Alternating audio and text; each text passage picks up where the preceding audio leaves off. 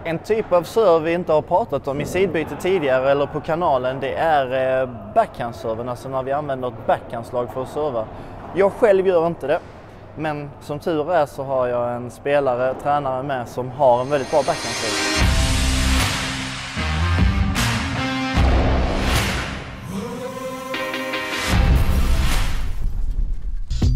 Sergio, when do you choose to use your backhand serve?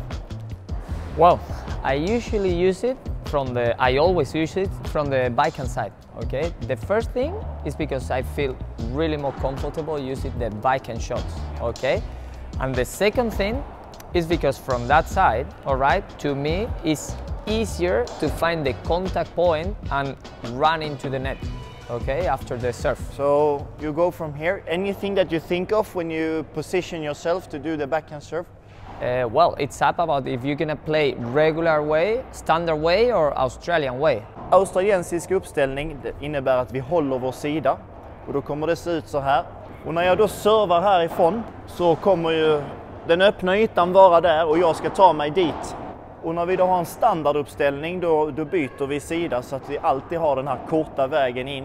I mean, if you play Australian way, you have to serve as much as possible close to the middle of the court because you have to cover over there. Do you use it on both sides? No, only on the backhand side because from there I'm uncomfortable running forward, okay? And you don't get the benefit of the angle? No, I cannot find it. From the forehand side? I cannot find it. And the last thing is about the spin. When I use it, I can try to do like a lefty spin. So it's something different in the end and something tricky for the opponents. What is a lefty spin then? It's not the commonest spin when the ball goes to the side wall, and it's a little bit more difficult to return, okay? Because the angle that you hit the ball is not the same when you slice the ball with the forehand and when you slice the ball with the backhand. Then in the end it's like a lefty shot. And if any of the guys that is watching this episode wants to start to practice on the backhand serve, what are your two technical advices? What to think of? I give you some balls. First important thing, all right, is the contact point. Okay, you have to try to find the contact point completely in front of you because it's really important when you serve with the backhand to transfer all the energy into the ball.